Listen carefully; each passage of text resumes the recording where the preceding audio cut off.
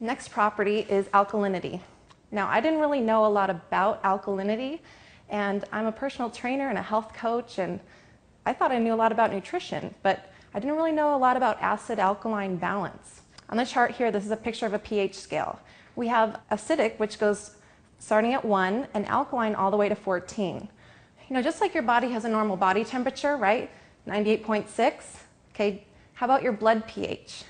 Anybody know what that is? It's 7.365, okay? So really, your blood has to stay at that level, okay? It can't deviate more than 0.2 of a point or your body cannot survive. So it's a pretty important number to know. Okay, so when you get sick, when you get the flu, and you start going to 100, 101, 102, you find out right away, right? Well, what happens when your body pH starts moving away from that alkaline into the acidic zone? You don't find out till years go by when you start getting issues, right? Acidic related diseases. So what we're looking to do is put something into the body that's alkaline to help bring our body back to balance where we were born so it can heal itself, okay? So unless you're eating broccoli for breakfast, lunch, and dinner, you're probably acidic, okay? And definitely with some of these beverages you've been putting in your body that you thought were good for you, you're bringing your body even more acidic. Okay, so what I'm going to do is take my phenol red pH drops. I'm going to put a few drops in each of these liquids and we'll find out what we've been drinking. Okay, so it only takes a few drops and you'll see these start to turn colors. So yellow or orange is going to be acidic. We're looking for a purple color, and I've got the tap water here. Okay, so far mainly acidic, right? We have our soda here. That's pretty acidic looking to me, okay? Not only is it oxidizing, it's very acidic. How about the sports drinks? Those are probably even more acidic, right? Now we have Pellegrino. Again, acidic. And how about our healthy vitamin water? These are all very acidic. They're keeping you even more acidic. Now we have bottled water, Aquafina. Again, acidic. Here's the Dasani. You guys can see that? It's acidic. Now we have tap water, which to me, that looks pretty good. It looks like maybe I should just drink tap water, right? But the problem with tap water, if I were to measure rainwater, say it was raining right now, and I went out with a cup and I put the pH drops in it, it would come out looking acidic. For some reason, once it goes through those municipal pipes and into the chemical plant where it gets treated, it comes out blue. So we said, well, what's going on in there?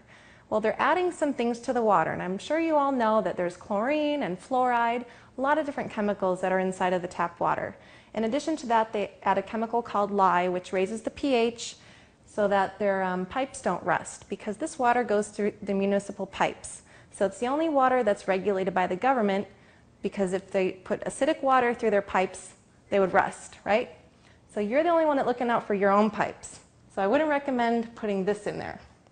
So again, nothing on here that I would recommend putting in your body, except for this one right here. This is our Kangen water, 9.5 pH. As you can see, this is a beautiful purple alkaline water. Okay? So I'm going to show you really quick what happens when we drink this water, okay?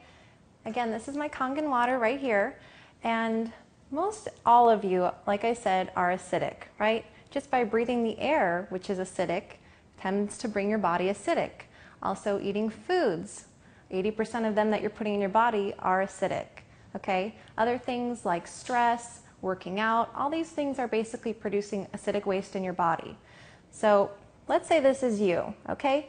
And here we go with our Kangen water. I'm going to put a little bit in this cup, and you can see I just brought you alkaline, right?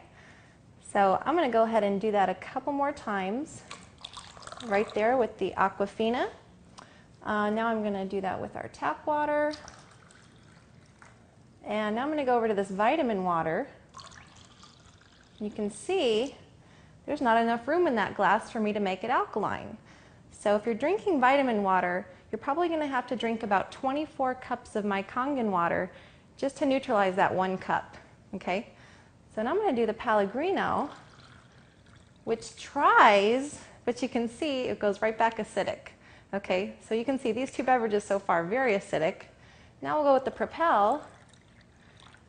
And again, similar to the vitamin water, about 24 parts to 1 with the Propel. Okay? And what do you think about the soda? Well, the soda is so bad, I actually need 32 cups of my Kangen water just to neutralize that 1 glass of soda. So that means if you're drinking 1 of these a day, you need to drink 3 gallons of our Kangen water at the 9.5 pH just to neutralize it.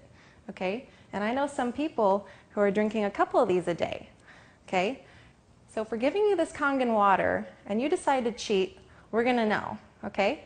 I'm going to take this diluted soda, put the Kangen water in it, right? And I'm going to go down and cheat one day and have a sip.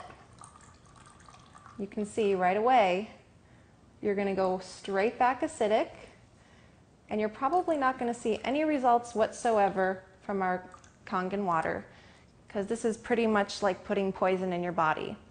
So if you've learned one thing, I hope you've realized that you really need to end these type of beverages and mainly just stick with our nice Kangen water here.